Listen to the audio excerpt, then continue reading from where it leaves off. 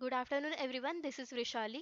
In my last lectures, we discussed about complete overview of RS-232 protocol and also we discussed about some important points of previous unit with practical demonstrations. I have mentioned the complete playlist of processor architecture in below description box. Now in this session we will learn the next point, that is complete overview of I2C, that is inter-integrated circuit protocol. So let's see.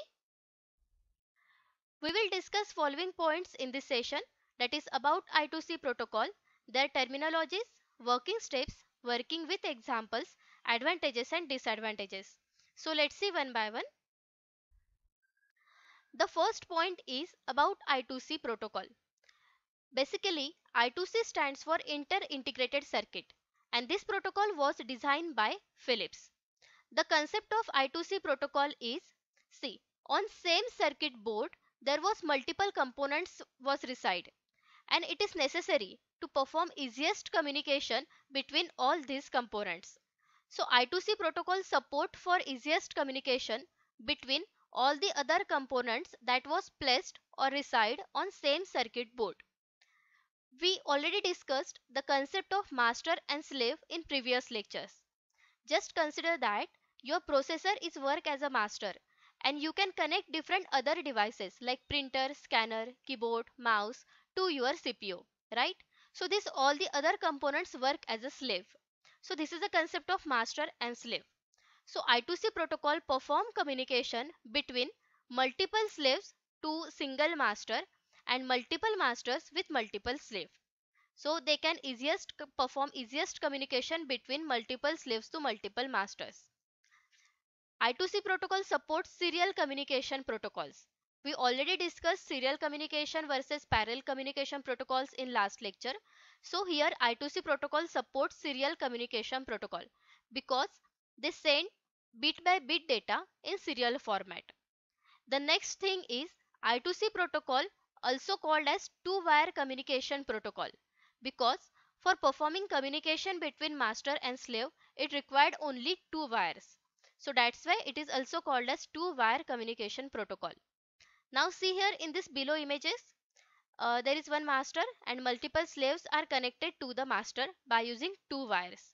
On the another images, again there is a I2C controller, that is your master, and multiple peripheral devices like analog to digital converter, LCD, then sensors. These slave devices are connected to the master by using this two wire SDA and SCL. So that's why this is two wire communication protocol. So this is just introduction about I2C protocol. The next point is I2C terminology. The performing easiest communication between master and slave, I2C protocol required different terminologies. See here in this diagram, there is master and slave. In both master and slave, there was component SDA and SCL. So here SDA stands for serial data. So serial data provide or send data from master to slave and again from slave to master. That's why this both direction wire present here. So this is the work of SDA, to send and receive data between master and slave in through this single wire. The next one is SCL, that is serial clock signal. So this serial clock signal carry clock signals or carry clock bit by bits data while performing sending and receiving data, because every communication required a particular time limit or particular clock signals. So these clock signals carry this SCL component and these clock signals always controlled by the master, right? So see here there are two wires are there. One is SDA and another one is SCL. One is for sending and receiving data using serial communication protocol or in bit by bit format, and another one is SCL, that is serial clock signal. They provide clock signal for this sending and receiving data purpose. So these are the different terminologies used in master and slave I2C protocol communication. Next. The next point is working steps of I2C protocol. So sending data or receiving data between master and slave, I2C protocol perform these 6 steps. I will explain these 6 steps in detail in next slide. You just focus on this step. The first one is start condition. See here in this image. that is SDA and SCL. This is your data, that is master to slave, and clock signals from master to slave. The first one is a start condition, that is see here, SDA goes to high to low, and after that SCL goes to high to low. This is your start condition. After that, address, master send address to the slave, acknowledgement bits, sending and receiving data, then again acknowledgement bits and stop condition. So these are the steps are performed by using I2C protocols communication. So I will explain in detail. Now see here, in this working of I2C protocols, the first step is start condition, that is SDA and SCL. When send data master to slave, SDA goes to high to low, and after that SCL goes to high to low. So this is your start condition, right? Next one is address frame. So what is address frame? See here, master send data to the slave. So data means data frame. They send particular data frame, means 8 bits of data frame is there. So this is your data frame. See here, first one is a start condition, then address frame. So basically address frame means address of slave. See, suppose there is a one processor and there are total 3 printers are connected to that CPU. Okay, printer 1, printer 2 and printer 3. And suppose this CPU want to send data to printer 3, right? So this is the address of printer 3, or this is the address of slave devices, right? The next one is read write bit. So read operation means to perform sending data or requesting data. So this bit denote whether master is perform read data or write data. Then acknowledgement bits. Next is 8 bits of data. See here, master sends 8 bits of data to the slave. So this is your data frame 1. After receiving data, slave again send acknowledgement bit. Then again master send 8 bits of data. Again slave send acknowledgement bits in this way. So after receiving complete data, last one is a stop condition. See here, in a stop condition always goes to low to high. First SDA goes to low to high, and after STL goes to high, low to high. So this is your stop condition. Okay. So these steps are performed in this I2C protocol communication. So I will explain these steps with examples. Okay. Now see here. This is I2C protocol communication steps. The first step is master and slave devices. See here, there is one master and multiple slaves are there. That is slave 1, 2 and 3. So this is the first structure of I2C protocol communication. Now the next step is check address of slave. See, this master want to send data to slave 3 only. Okay, but there are total 3 slaves are present. So this master send address, that is, this is your address 11010. Okay, this is the address. So they send address to the particular slave. So this address match with the slave 3, right?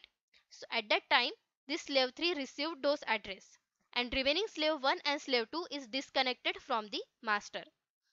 So this is your second step. Master send address of slave to the particular slave. The third step is when address is matched with the slave, so slave send acknowledgement signal to the master. Okay, because it means that slave 3 is ready to receive data from the master.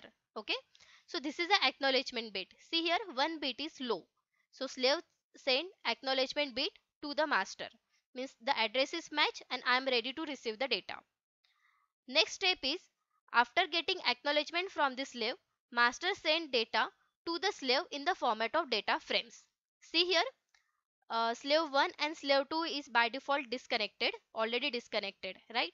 So master send data to slave 3. See here, they send in 010 format, they send data to slave 3.